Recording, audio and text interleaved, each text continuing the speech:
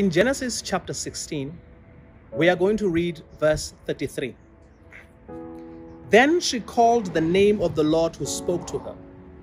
You are the God who sees. For she said, have I also here seen him who sees me? This is the story of Hagar, Abraham's second wife, who was abused by Sarai, Abraham's first wife. In fact, when the Bible talks about how Sarai treated Hagar, it uses the same word used in the book of Exodus chapter 1 to describe how the Egyptians treated the children of Israel when a new Pharaoh arose who did not know Joseph. Sarai herself had been a victim of abuse a few years earlier. When Abraham went to Egypt, he asked of Sarai something no husband should ever ask of his wife. He asked that she deny that they were husband and wife and lean only on the fact that they were siblings. The result was that when they got to Egypt, the princes of Egypt, upon seeing how beautiful Sarai was and realizing that she was Abraham's sister, took her to be one of the wives of the Pharaoh. God intervened before the Pharaoh could even touch Sarai. But there she was in the Pharaoh's palace, waiting for the Pharaoh to come and do to her what husbands did to their wives. What we learn from this story is that first, this kind of abuse and violence in the home knows no gender.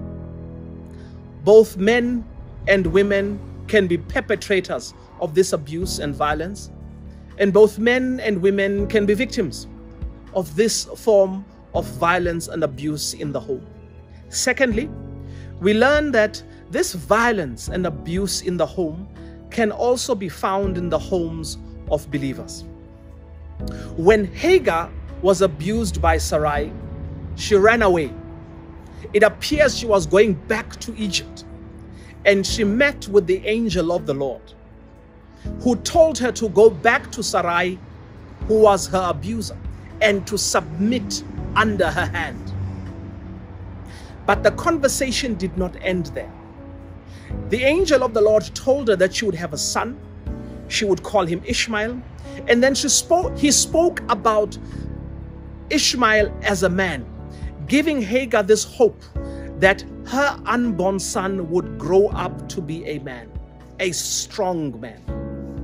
And this is when Hagar talks about the Lord and says, he is the God who sees. Because she felt that as much as she was going back to an abusive situation, God saw her situation. He did not just see her situation, but had a plan to see her through her abusive situation. I want to talk to those people who are in homes that have abuse and violence. We serve a God who sees your situation and who will see you through it. 14 years later, Abraham has another son, Isaac. And when Isaac is being weaned, Sarah asks Abraham to send Hagar and Ishmael away. And God, when consulted, says, yes, let Hagar and Ishmael go. I will take care of them. And the interesting thing about this is that this is the first recorded case of divorce in the Bible. Hagar had been in this situation that was so abusive that she ran away when she was pregnant. And now, more than 14 years later, the Lord chooses to remove her from that situation. He allows her to get out of this situation. But at this time, her son is no longer unborn or an infant. He's a teenager. And we see that the God we serve is able to remove us from abusive situations. And I want you to know that our God is capable of doing that, even if it means he uses unorthodox methods. Later on, when Abraham dies, Isaac comes back, and Ishmael rather comes back to join his brother Isaac to bury their father Abraham.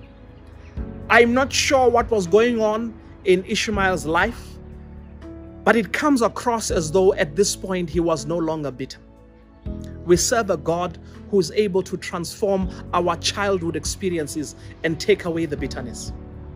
After Abraham is buried, the Bible takes time to mention the sons of Ishmael, as if to say, I have taken care of Ishmael, and look at what he has turned out to be. In chapter 25, verse 13, after the Bible has mentioned the different sons of Ishmael, it then says, and these were the sons of Ishmael. These were their names according to their towns, their settlements. 12 princes according to their nations. And here was Ishmael, after having grown up in a situation that was abusive. I don't know if Hagar was still alive. I don't know if she lived long enough to see God's promise be fulfilled in the life of her son. But at that point, Ishmael is established. We serve a God that will carry you through life and establish you later on in life. For those people who are in abusive homes, our God sees. He's able to transform the minds and the hearts and behaviors of the people who are abusive. He is able to remove us from abusive situations and is able to carry our children through life and through those abusive situations. Do not lose hope during this lockdown period, because we serve a God who sees.